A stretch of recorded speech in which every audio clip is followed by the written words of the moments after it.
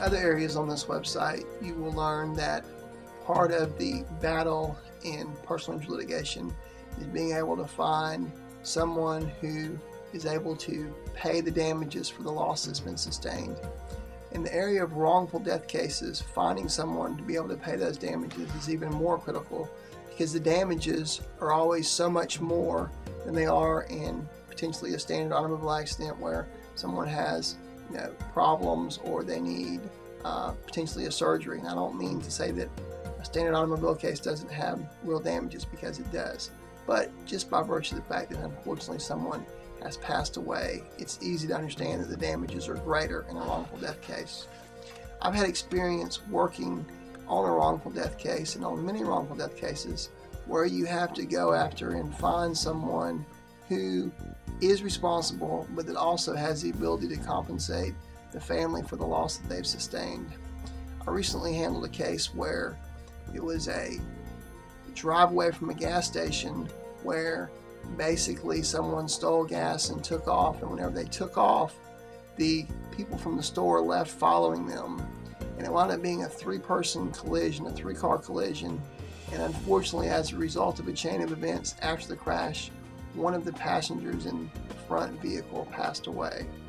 Well, after she passed away, the task was daunting because the middle vehicle never hit the front vehicle until it got hit by the third vehicle. I know that's kind of complicated, but basically 3 hit 2 and then 2 hit 1. What was our belief, in our opinion, that vehicle number 2, which stole the gas, set into event this chain of circumstances, because the only reason 3 was on the road chasing number 2 was because they had stolen from them.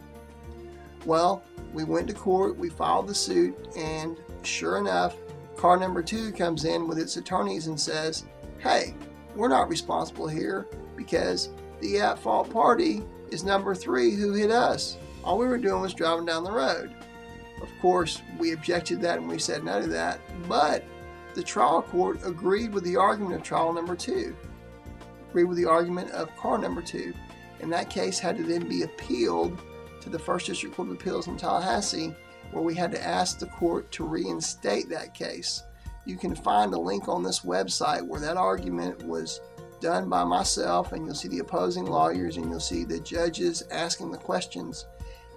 Fortunately, I'm happy to report that after hearing the arguments and after reviewing all the briefs in the case, which I handle exclusively, the judges reversed the decision of the trial court 3-0 and remanded the case back for further consideration by the trial court and ultimately a decision by a jury. Fortunately, after that decision was rendered by the First District Court of Appeal, we were able to then reach a satisfactory resolution for our client and help the surviving children of that lady.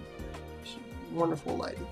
Well, understanding that that's the job of the attorney, and to go and fight until justice is achieved in that case is something that I understand and something that I'm passionate about. I encourage you, if you have time or interest, please look at the video where that argument occurred at the First District Court of Appeal, and you can also read the opinion that was issued by the First District Court of Appeal in Tallahassee. You can begin to understand how serious these battles are, but the amount of work that goes into what the judges actually hear and what they actually decide is critical, and it's got to be done, and it's got to be done correctly.